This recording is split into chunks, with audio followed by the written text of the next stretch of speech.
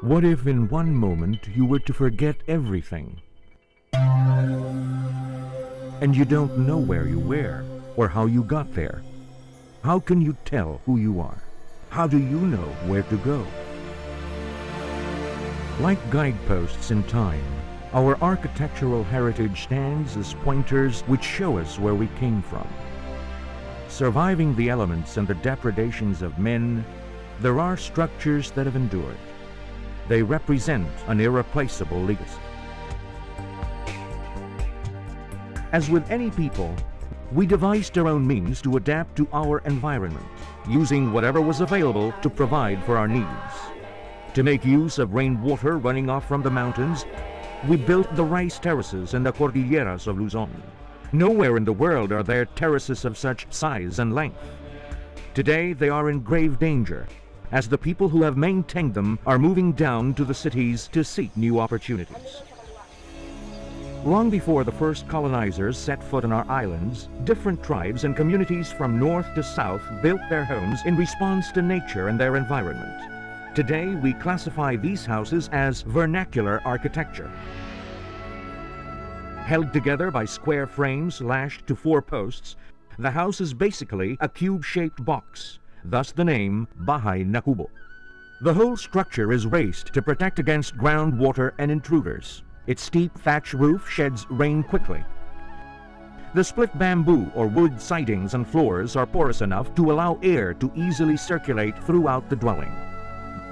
This type of construction is so successful and so cheap, it is still being made today all over the country. With the Spanish colonizers in the 16th century came urbanization. As the colonial government spread to the rest of the country, they planned all new towns around an open square called the Plaza Mayor. This was bordered by the church and its convent, the municipio or local council building, and the residences of the principalia or town elders. The roads were laid out in a gridiron pattern around the Plaza Mayor, and secondary parks were interspersed among the town blocks. While we can still see this pattern in many towns all across the country, today's helter-skelter development and urbanization have all but wiped out this heritage. But with so many thatch and wood houses concentrated in each town, fire was a real and grave danger. When a fire struck Manila in 1583, the colonizers decreed that all structures in the city be made of mortared stone or brick and baked clay tiles for roofs. This made for structures that were more durable and less flammable. They could also withstand the seasonal typhoons and organic decay, but stone could not withstand the earthquakes. So the colonial builders reconsidered the design, and by the middle of the 17th century, Arquitectura Mestiza was born. It was the fusion of the stone or brick house with a Bahay Kubo. The lower level or saguan was of stone. The living quarters on the upper level of wood was supported by wooden posts.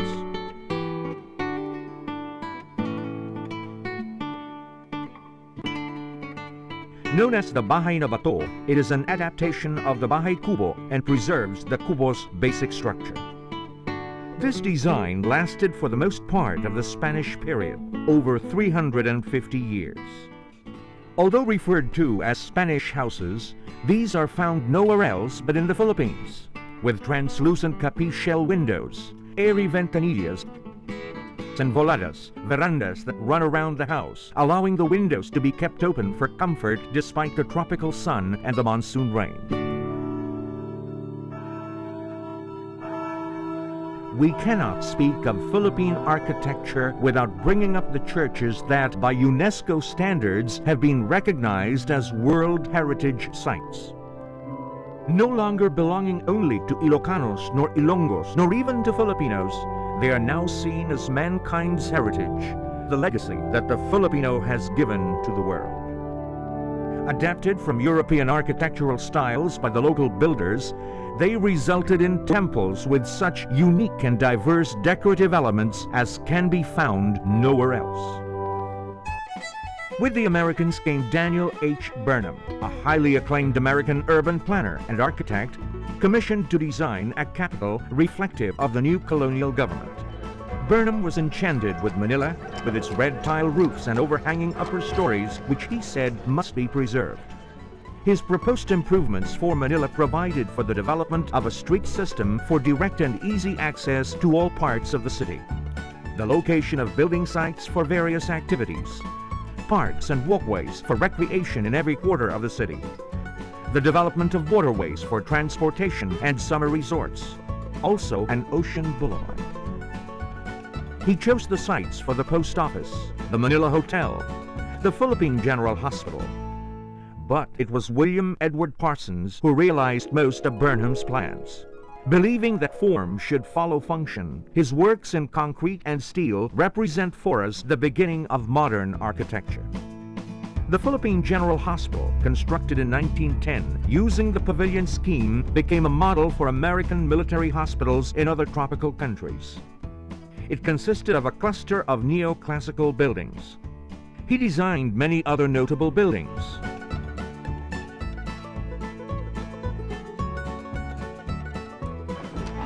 Within the opening decades of the 20th century, from 1913 to 1941, we saw the emergence of our first architects.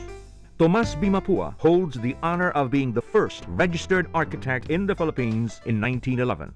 His most notable works include the De La Salle University, Centro Escolar University, and the Philippine General Hospital's Nurses' Home. Antonio M. Toledo, as head architect of the Bureau of Public Works, was instrumental in preparing the building plans for government departments and provincial capitals, for the University of the Philippines,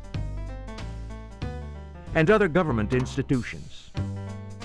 But the most prolific among them was Juan Arellano.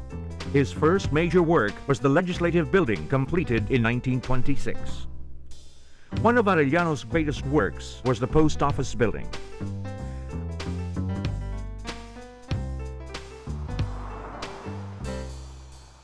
A well-known work is the Metropolitan Theater. Inaugurated in 1931, it is the country's foremost expression of Art Deco from the French for decorative art, with its details of batik patterns and various fruit and plant forms. Many of his other works still stand today.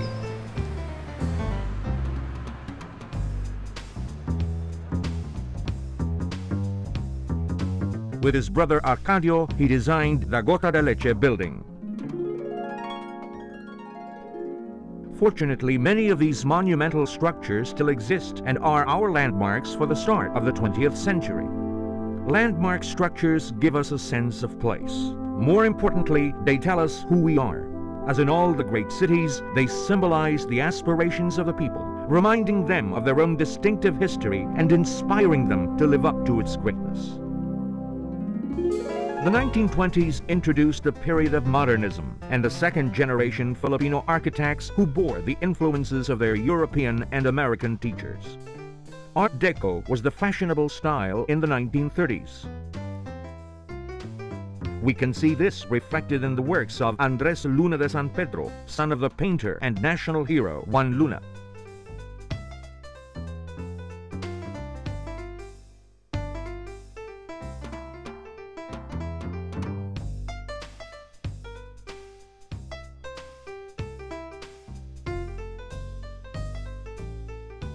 There was Fernando Ocampo, who was also one of the founders of the University of Santo Tomas School of Fine Arts and Architecture in 1930.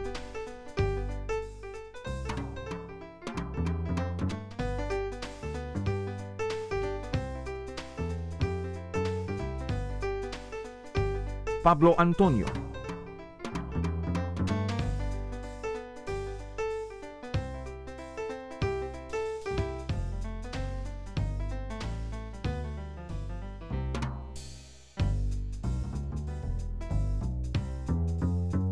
Juan Nakpil, who designed more than 200 structures and later named National Artist for Architecture.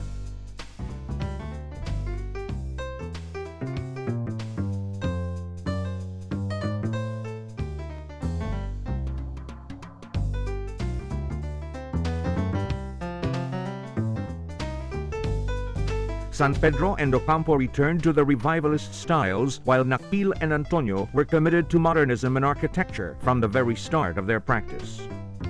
Our neoclassic buildings compel us to look back at the past and our modern ones to walk to our future. The Second World War left most of Manila and the rest of the country in ruins. The destruction was followed by hasty reconstructions, but the growth that followed became the opportunity for the coming of age of Philippine contemporary architecture. The masters continued their work.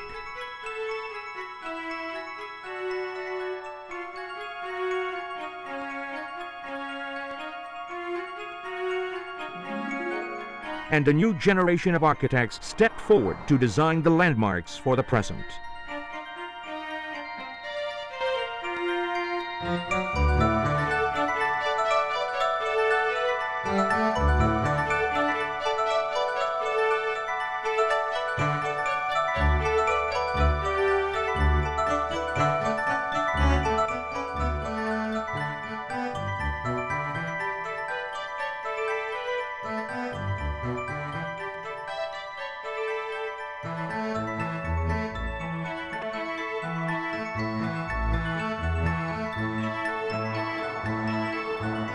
Among them stands out Leandro Locsin, national artist for architecture, whose works have dominated the capital's landscape for this generation.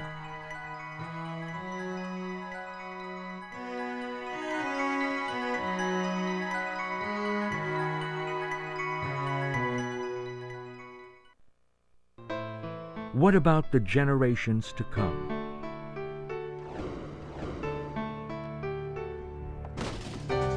Given the repeated destruction of the historic structures,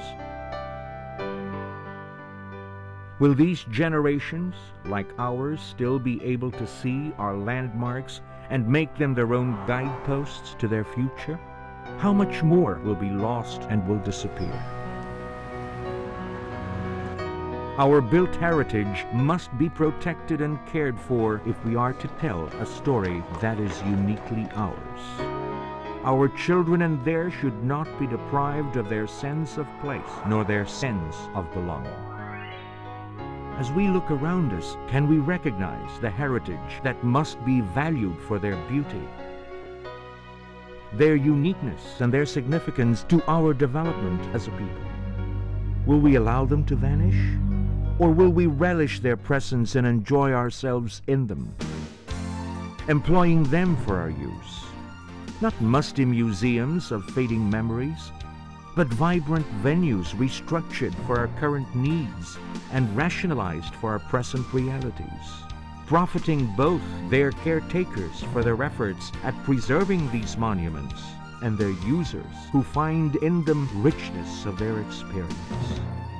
Heirlooms handed down the generations that remind us of the past we came from. The affirmations of our achievements that stand in our present. The beacons to guide our course to our future.